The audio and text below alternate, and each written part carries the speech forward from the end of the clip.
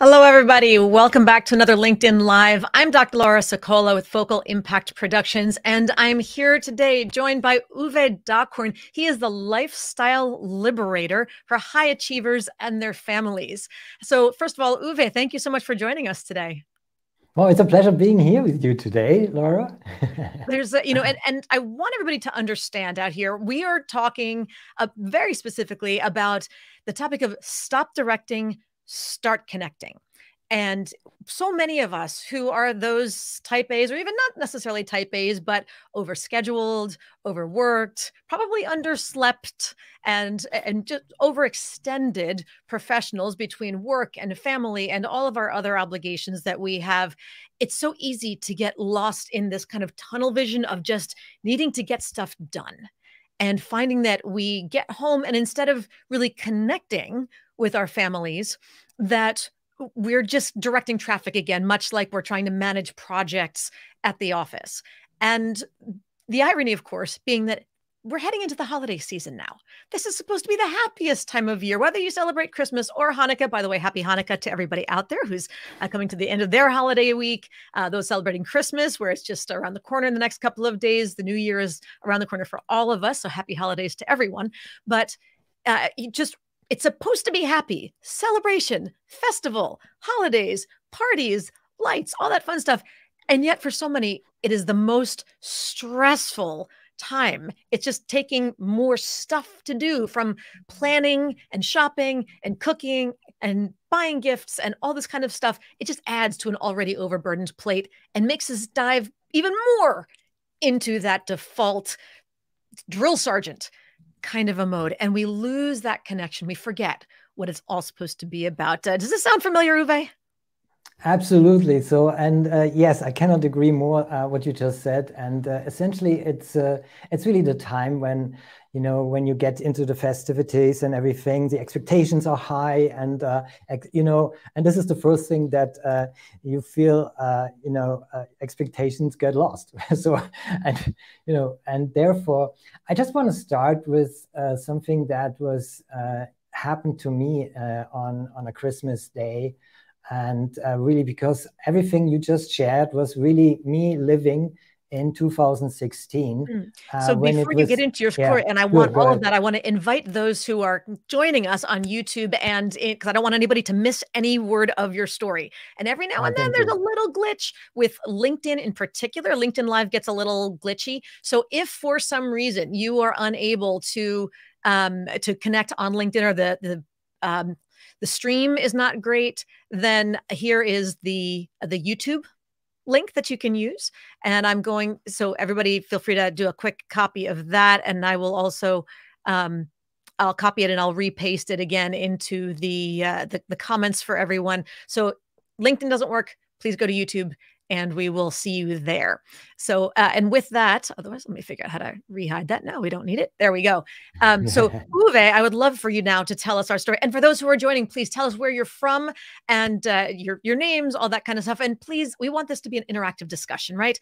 We want to invite you to ask questions. If something that Uwe shares in his story or in his advice resonates with you or inspires additional questions, please put it in the chat. We want to know what you're thinking, what you're feeling, what your experiences are. We would love to address any of the specific challenges that you have, because we want this to be a happy season for all of you at work, at home, and everywhere else. So with that, Uwe, lifestyle liberator for high achievers and their families, please share with us, what is your story? How did you come to this situation, and where are we going to go today?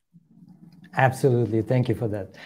So, I was in that situation that, you just described at the beginning so vividly and vibrantly. So that is, you are busy, you are doing things, you're doing some stuff for your family, and you prepare everything, and you're kind of like in that directing mode. So it's kind of like, oh, this has to happen, this has to happen. And you treat your family kind of like, if you're an executive, for example, as if they were your employees. And so you cannot go, like that. And sometimes you don't even just realize it. And so therefore, you will run into traps. And for me, it was kind of like, because, my mother, and this story, it's a little bit sad, because I just go for it. So it happened 6 days before Christmas in 2016. Mm. And that was the day when my mother died. I'm so sorry.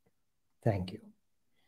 And I always cherish that I was there for her, holding her hands when she left.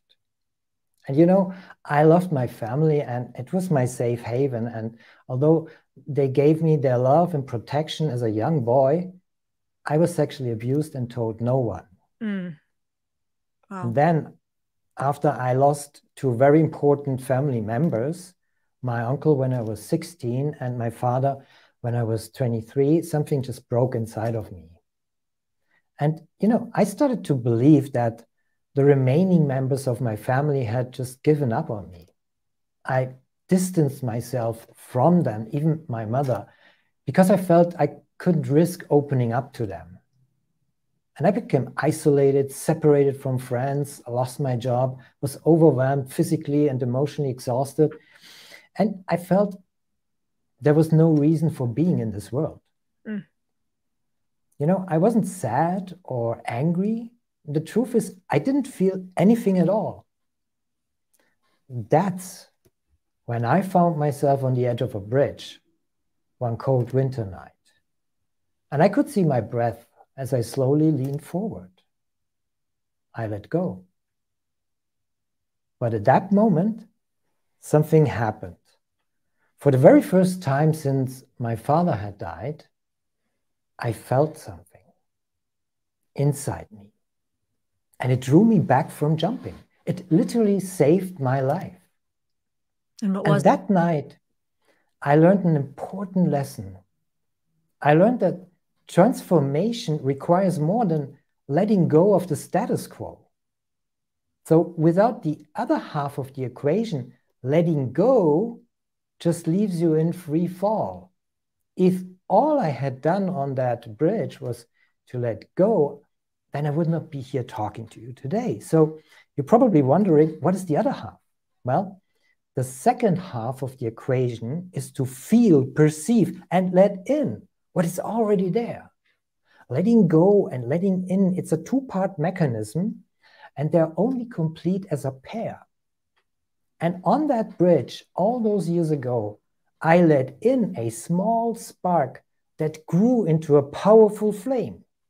And I made myself a promise that I'm still keeping today to make it my life's mission to help others learn this secret. Because letting go and letting in is crucial for your well-being and your family's happiness. Yes. Letting in energy, positive thoughts, and a sense of certainty. Letting go of self-doubt, fear, negativity, and stress. And it really is that simple. And the more you do it, the more it happens. It's like a switch that you can just consciously flip, you know, to strengthen and re-energize your relationship with your partner every single day. So, and that is why letting go and letting in is so important during these festivity times. Because, you know, as you can imagine, what happens when you're stressed out, when you just start directing, you know, you're just in that mode. What you really need to do is to let go of that and let in something else that is already there waiting for you. Sometimes you can't see it, but it is there. It's really there. And it's, you know, just to make it really tangible, it means like, so if you're going right now out of the office, you know, you've finished work and you go to your home, to your loved ones, and you're standing in front of that front door, you know, that is the moment where you need to let go of that role from work. Either you're an executive, if you're a medical professional, or whatever role it is, whatever the hat you're wearing, you know, turn it off, put it down, and allow yourself to be the partner, the parent, and the brother, you know, the sister, you know, be you and be the loved one for your family. And this is why this is so important, Yes. letting go and letting in to really get into that mode. And you will avoid these stressful situations and communications. Now let's talk about how to do that, because the idea of, I like the two halves, the let go and let in. You have to let go of something to make space to let something else in. And as you Exactly. said, of course, ironically, yes, it's that simple, but that which is simple is not necessarily easy. So I love the concrete example of course, if you do have a physical commute, when you get out of the car and you're walking in, just having that door be a trigger, a visual trigger. That's your reference point saying, okay, I'm here. I'm about to walk into my house. It's time to shift gears a little bit. And maybe if you're working from home, you have your home office, you have your basement door, your bedroom door, whatever the door is, there's a knob that you're going to grab Yes. to open that door and walk as if the Chronicles of Narnia. There's the doors on the wardrobe before you walk in through. That whatever that space is that you're transcending from work to home, when you set foot through, we need to start with the awareness, I think. And Yes. because most of us, the whole point, we're saying how to stop directing, start connecting, how to get out of that autopilot boss mode. And autopilot happens because we are not consciously aware of what we're doing. We just are as default. So, what is something that we can do to help us first and foremost raise awareness of the fact that either we haven't shifted or that we need to shift because we're about to change spaces? Do you have a suggestion for that? Absolutely. So you weren't aware of all of that until just now, because I just shared with you what is the secret behind all that, because it's really the letting go, letting in part, and being aware of that there's something inside of us that we have is the first step of awareness.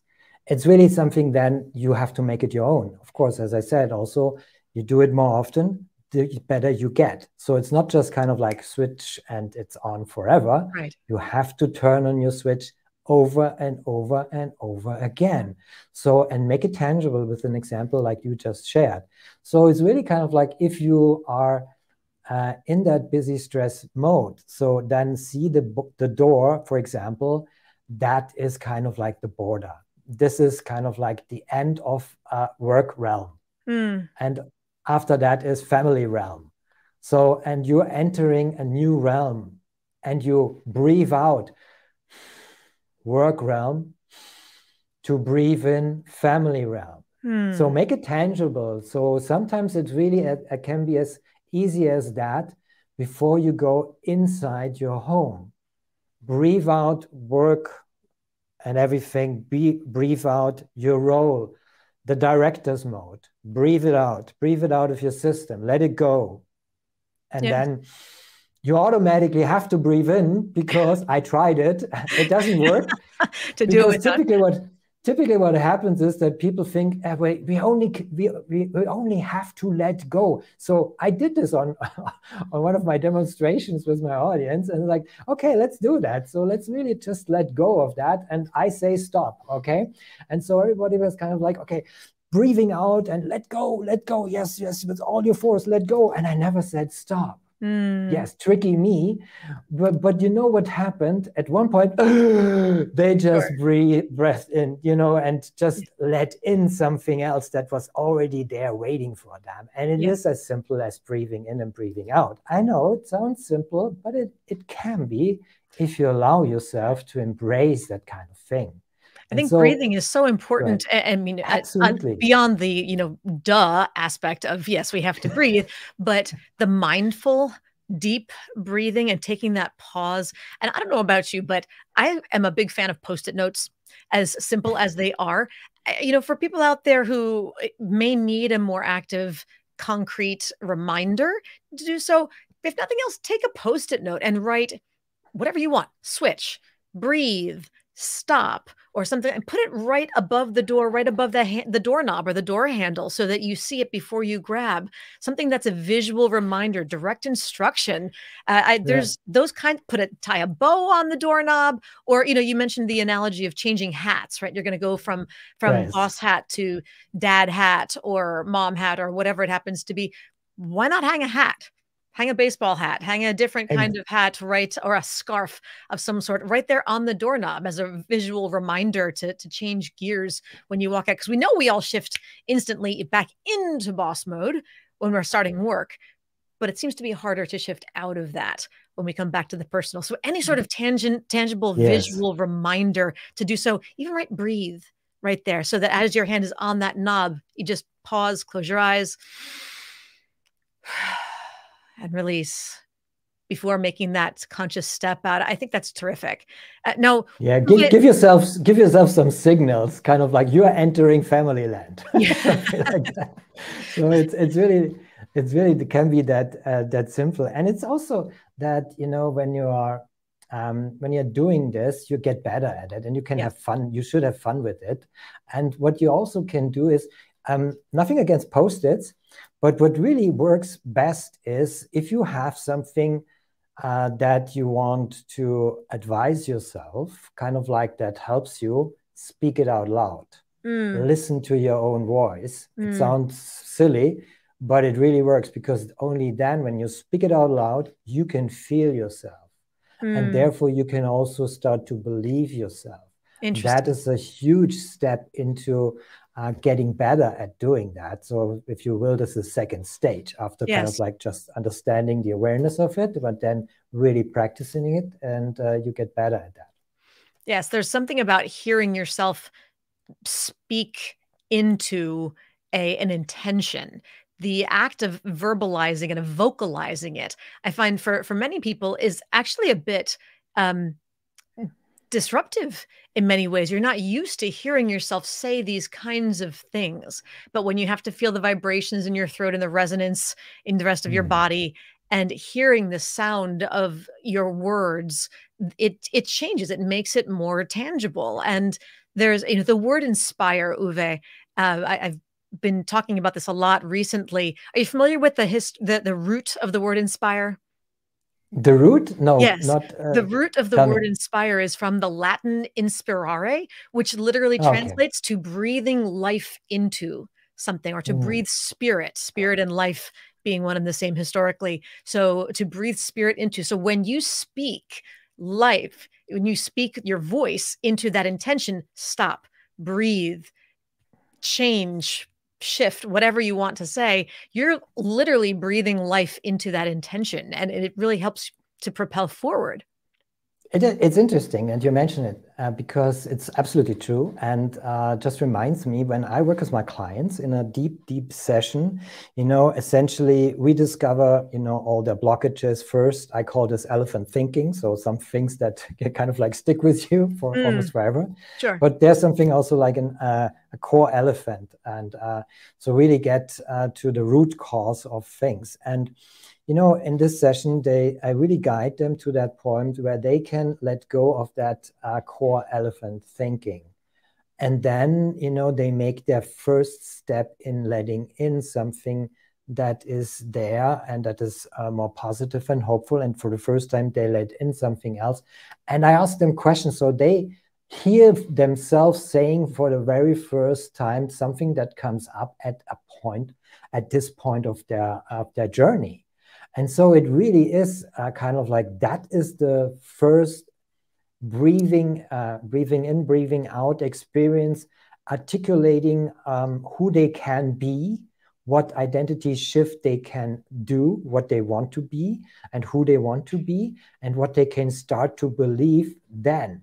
And so they really start to reprogram themselves on that guided journey. And because it's so a deep experience for them, we are creating a memory. And therefore, that helps them to essentially thrive later on when they feel kind of like stuck, or kind of like there are setbacks and they fall back to their old behavior. And it's like, well, you know, you've done it before. That's true. And they felt something and they experienced something to help them through this process to really get to that moment, so they can remember it and do things differently in that very moment. So you mentioned early on, what is something tangible? Because you can't change just thinking yourself through transformation. Sure. Never worked. So I always make the comparison, you know, you can't think yourself through a transformation. And so I say, so think of it like you want to change yourself and you have to go through that bottleneck of a bottle because it's, you know, you have a different size. You have to go through that bottleneck. How to do that? But essentially that is transformation, and it can work, but only if you are connecting with your emotions and you become fluid. Yes. And therefore you can just flow through that bottleneck without any problems. And you have to learn that, of course, but that's how you can change for good and for longer. And to do that, let's back up a little bit. And sure. I think that part of the awareness piece, so it's one, when you know that you're changing locations of sorts and you're shifting according to your calendar, you're going from boss mode, or at least work mode, to home mode. But what if you missed that cue? You stepped over the threshold, you didn't have the hat or the Post-it note or whatever reminder, and you just shifted locations, but not mindsets and identities. And what is something that we should be on the lookout for? What are some symptoms of this along the way where we can catch ourselves in the act and realize, whoop, forgot to change hats. I'm still very much in boss mode. I'm with my children. I'm with my partner. I'm with my parents or with whoever it is. I got to shift gears now. Well, you just explained it. And, you know, this is twofold. It is just normal. So it's not that you don't make the shift kind of like from letting go, letting in because you've heard about it and you've learned about it. You have to actually do it. Sure. And you get better at it. And this is just a journey, and it's just embracing the journey. And secondly, you should have a partner in crime, so to speak, and reminding you and having an open conversation with your partner about that. So it should be okay for your partner to remind you, stop, sorry, I think you're just kind of like, you still have your head on. Whatever your expression is, sure, that should be allowed. That should be kind of like helping you, setting you in the context of like, oh gosh, okay, I get it. Because you will instantly get it at that moment. And so you should have partners in that. And therefore, with your loved ones, and tell them, look, even if you're with your kids, and so look, if dad is going, or mommy is going like a little bit, why are here? Hey, why are here? So please say stop and remind yourself, or whatever, you know, whatever clue you want to use here, you can call it safe word, call it whatever you want. Yeah, exactly. No, I think safe words are great. Yeah, yes. Get creative and find something that works for you, and also allow yourself that it's okay to fail for the first couple of times, because that is progress. Because you have to reprogram yourself over and over again in little small steps. And I always compare this as like this, the small steps, they get bigger, they have more impact, and boom. And then they really realize. But there's always the beginning point, and that's just normal. Mm-hmm. And you know what? I'm going to reframe one word that I heard in there.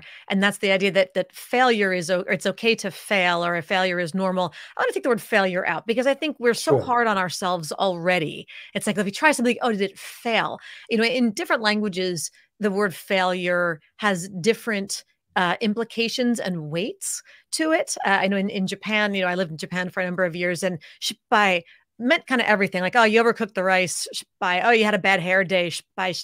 It's kind of a normal. But you know, here in the US, I think the notion of failure is so abject, is so weighted, that perhaps we can relook at it as, you know what, you're going to try this to shift, and you're going to need to have a lot of do-overs. And it may not be full the first time, or it may not, you may forget a number of times, or you may intend to, but still backslide in the process. And it's always a work in progress. But that's, as you mentioned, it's the little by little, each step, each attempt, each mini step forward. We're going to look at those as successes on the learning journey, as opposed to just, well, they didn't totally work black and white. Did it succeed or fail?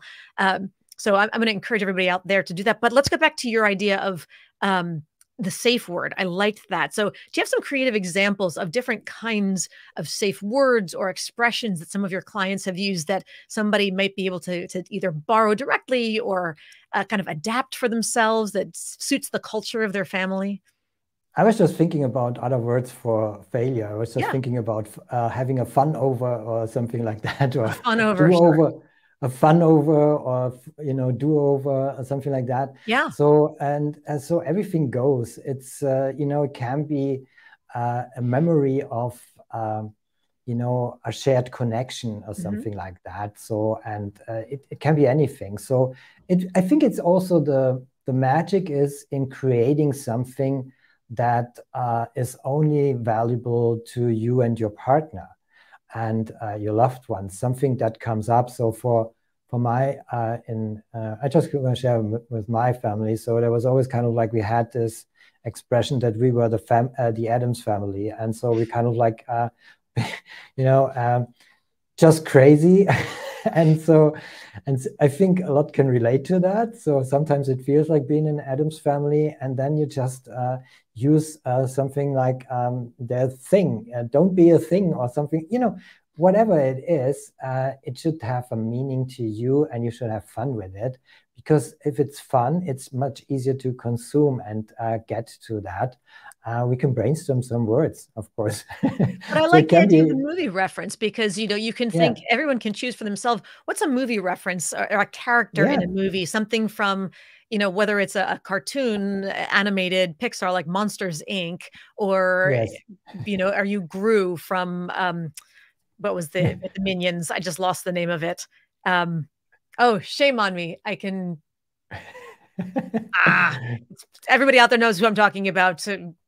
Oh my gosh, Despicable Me. That was the movie. So, are you the villain from Despicable Me, or, who's a kind of a funny, villainy kind of character that you could associate yourself with when you're in that mode, that they could say something like, hey, Gru, could you tell us when Daddy's back so we can talk to Daddy? Exactly.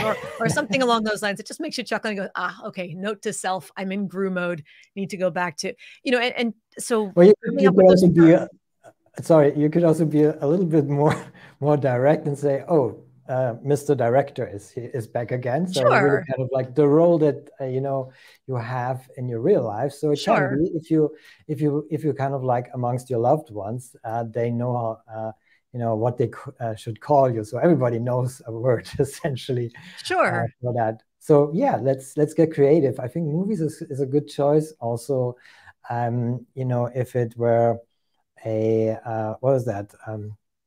A music can also be something that can remind you, and you sing a song or something.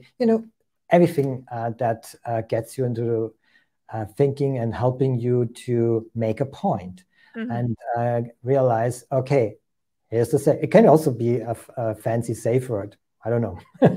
Sure. Something cryptic or something random, like a password to that you would use otherwise. Sure. So anything out there, when Flying Rabbits 2000 or something like that. I don't know. Exactly. So even if it's the more abstract it is, frankly, the better, because if it's a word that you have no emotional connection to, then there's no. It's a very that makes it safer, right? Because it's not going to trigger an emotion. It's just something that has no purpose other than, it could be apricot or something arbitrary like that, purple crayon. It's like, that's the key word that makes, oh, right. Okay. So I don't have any associations with purple crayons or apricots or something like that. So I hear that word and I go, okay, that's your subtle way of saying, I need to take it down a notch. And, I'm barking too many orders when I've just walked into the kitchen for dinner or something along those lines. When I blocked the kitchen for the next movie scene. Yes, exactly. Take out the director, and that's a literal director at that point. So what's something else that we can do once you've realized that, okay, I need to shift gears? How do we, as you mentioned, that way we let go. What's something we can do actively to let in? Well, to actively let in is the key point. So because everybody thinks that the problem is the letting go part, because we are very well trained in letting go, but what we are not is the letting in part. And therefore, to do this in these little exercises that we just explained, I think one other thing I would like to share with you is that makes you even more realize if you're really kind of like stuck in the moment of because fear is often a great blockage and a great barrier in that regard. So if you like, I would like us to do something together. Laura, Sure. are you up for that? Absolutely. So we It can sounds like just fun. play together? Okay, Yes. cool. So, and essentially it's also what I call a secret, can say secret formula of letting go, letting in, or Great. the liberating I lifestyle. love secrets. And so here we go. So, and it's a formula at the end of the day. So as I just mentioned, one of the biggest issues is often fear of speaking out or something doing. And so really that we need to shift from fear into something else because we're frozen. And so therefore, I always ask my clients at one point, can you imagine a scale? And I just want you to imagine a scale, Laura. And I let them draw a line on a sheet of paper so you can see that in front of you. On the left side of that scale is fear. And then what is on the other side of that scale? One side is fear. What is on the other side? What is on your other side, Laura? For me, the opposite of fear is freedom. Good. So what we need here is trust. Okay. So we have fear on the one side of the scale and trust. Interesting. And then I ask them to imagine where they are right now in this very moment. So just imagine, all of you who are listening, and also you, Laura, where are you on that scale right now from left to right? Fear, are you closer to fear or in the center? Are you closer to trust? Where are you on that scale right now? Well, it all depends on who you're talking to in the moment, right? And what the situation is. So you mean just talking Of with course, you and me always. right here? Yes, we're just talking you and Between me the two of right us, here. on that scale, I would say I'm definitely farther on the trust end. Wonderful. So just mark it. If you have a sheet of paper in front of you, Yep. just mark it so you understand where you're at. But also if you listen to this, just do this little exercise with us and mark it where you are in that very moment in your situation and in your environment. So closer to fear, closer to trust, or right in the middle. Now, imagine below there is another line, but this time it is an arrow. And it goes also from left and goes to the right. Now on the left side, it gets a 0. And on the right side, at the end where the arrow is, it gets the infinity symbol, the 8 that is laying on the side. So, and then the question is, how is this second line with the arrow related to the one above that goes from fear to trust? Because there's a correlation between the two. So what is the correlation? So what is the name from the second line here? That's a good question. What's the name of the line? You have an idea? Do I have an idea? What would the second line be? Degree, I suppose, but. It's energy. Okay. So that means every time you feel a little closer to fear, you lose energy. Okay. And every time you decide to trust, you gain energy. So, and that makes it, really easy to just be in the moment and have that in your mind. You just go through that little exercise in your mind, and then you understand, okay, I'm closer to fear. Okay, I'm losing the energy. So yeah, and just to give you also the formula, the secret formula is energy equals T for trust minus F for fear. E equals T minus F. Got it. I'm writing it down. As simple as that. So all you need to know is like energy equals trust minus fear. So how to get now to the other side? Well, letting go, letting in is your secret because you already learned that. So, and you can adapt, of course, over time if there are other situations, but most of the time it's about the fear situation. It's the strongest one. And, it happens to all of us. And so if you're aware in a situation, find something where you can let go of that fear in that moment. to gain energy. Because if you're not knowing what you're embracing instead of, kind of like you get lost into and sucked into more the fear part, and you lose energy. So am I hearing correctly? Forgive me for interrupting. I just want to make sure that I'm following and that everybody's connecting with it as well. That so where the fear comes into play, are we more likely to default or retract further back into default into that boss mode? Because when you're in boss mode, you're controlling the situation. You're more in control in boss mode. And when there's a sense of fear, it's a fear of the sense of lack of control is generally part of that. So is that the correlation that we're making here? Yes, thank you for making that correlation for us, Laura. Excellent. Yes, and you connected to all kinds of things, but yes, lack of control is definitely a fear that addresses the issue as well. I said, so this happens, and it's just normal. And you know, the more you understand how you can deal with it, there's always a solution for that. And always kind of like, you know, what's also helpful is like, you know, if you have that kind of challenges in front of you, even if it's just kind of like, okay, I need to organize the cooking tonight for Christmas. And so it's really, don't be stuck in the letting go part and be part of the problem. Let it go and let in being part of the solution. So that's always a shift. And so it's easier said than done, yes. Of course. As is most in life. We're just tapping into giving you some examples that are hopefully helpful, and they just work. Yes. So that's, I think that's a great symptom and a great opportunity for all of us when we are in those sort of high stress, directing traffic modes with family, and we're getting the pushback and there's friction and we're arguing with each other more and more, to stop. And I think it's a very disruptive question, to catch yourself mid argument, mid friction, mid whatever, and ask yourself, I'm feeling the need to control here. What am I actually afraid of that's driving this need to increase my sense of control? That's a really powerful question, because most of us don't like to acknowledge fear, much less admit that we have any at any particular point. So to actually step back and say, what am I afraid of? Where is my fear that's driving the need for control?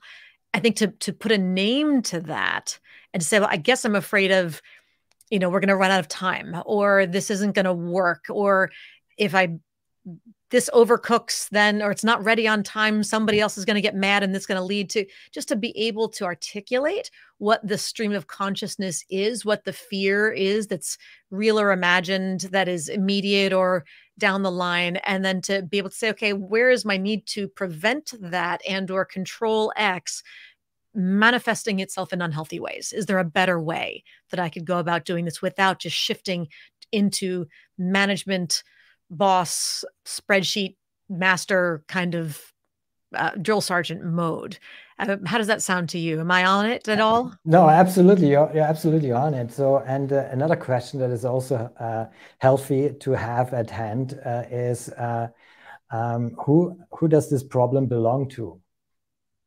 So is it my problem? Is it who does this problem belong to? Yes. So whose problem is this?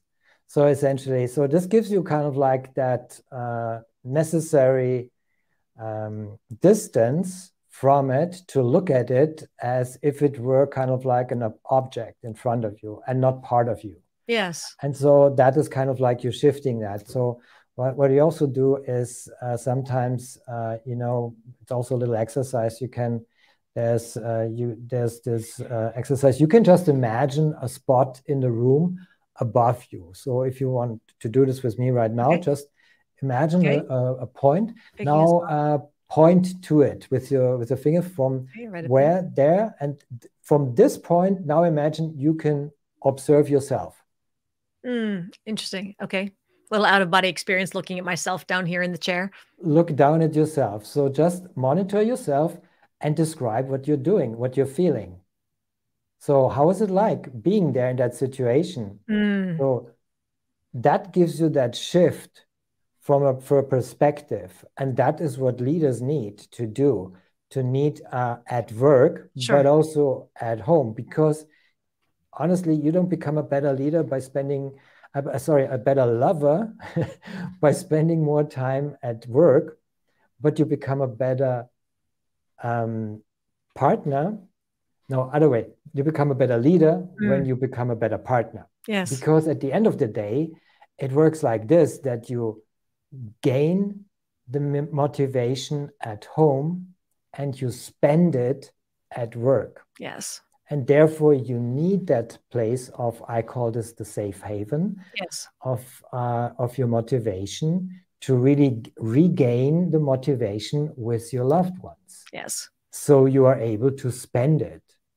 And so all these little tools and tricks, you know, that can help you on your way to really get better at that and become a happy family. So essentially. And that's what we all want in the end. And communication, people are people. So whether they're people you're related to professionally, personally, or otherwise, I think these are such important and such valuable mindset tips just to redirect the trajectory of our conversations, our interactions, our relationships, and ultimately our lives. So Uwe, I can't believe how fast this time has flown. Yeah. Tell us, now you've got a big summit coming up in January. Give us a little bit about what's happening and how we can learn more. Well, essentially, it's called YFM, and the acronym stands for Your Family Matters. Okay. And we're doing this annually, and it's really a fun experience for families to reconnect and re-energize their family life in just one day. And so it's happening on January the 6th. And so there is, it's a live event. So I will guide through the event, and you walk away with at least, now here it comes, 12 goosebumps moments ready to experience with your loved ones in 2023. And even if you call your loved ones the Addams family, as I do. They did love each other. So at the end of the day, it's all about the love, and the goosebumps moments you can create only with your loved ones, because it goes so deep. And we want you to kick off the year with something positive, to have a beautiful memory created, but also created and longer lasting for 12 months. Be prepared. So you have at least one goosebumps moment, and we brainstorm a lot. I'm going to help you also through some exercises. I go deeper into what is elephant thinking, and also what does it mean to really letting go, letting in. And so you can really enjoy that one day. On January 6th, it starts at 9 a.m. Pacific and 12 p.m. Eastern. And if you're in Europe, it's going to be 6 p.m. CET. Or in the UK, then it's 5 p.m. So, and we go for 4 hours or so and have a lot of fun. And I would like you to join us on that fun experience. I think that's amazing. And it's a great way to sort of have to extend that holiday magic of sorts to the idea of a day that's going to, in 4 hours, walk away with opportunities for 12 goosebumps moments with your loved ones. I think that's beautiful. So Uwe, how can people learn more?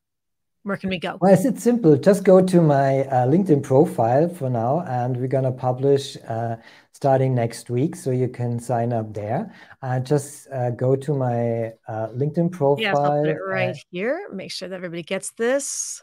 Just the handle is Uwe Dockhorn in one word. So it's UWEDOCKHORN, as you see here in front of me. Yes, so it's just that in one word. That's the handle. And you will find the announcement coming up for the event on January the 6th. But also you can find the announcement on my website, uwedockhorn.com, where you can find a lot more. We do monthly live demonstrations. There's a quiz waiting for you, and a lot of other stuff that you can find resources. That's terrific. Well, thank you so much for joining us today, sharing your wisdom, helping us to get out of boss mode and into family, friend, and otherwise loved one mode. And so I think it's really great. And I'm excited to learn more about the summit coming up on January 6th. And as we know, thanks so much, Laura. This was amazing. Lots of fun. Everybody out there, thank you for tuning in. Please connect with both of us online. Tell us if that you saw this recording, if you came in and watched, whether it was live or the archive footage afterward. What was your goosebump moment, or your light bulb moment, or your Addams Family moment, or whatever it was that got you extra clear on something today? Whatever your big takeaways were, we would love to know. And with that, we wish you all a very happy, healthy, and prosperous new year and holiday season overall. Bye-bye. Bye.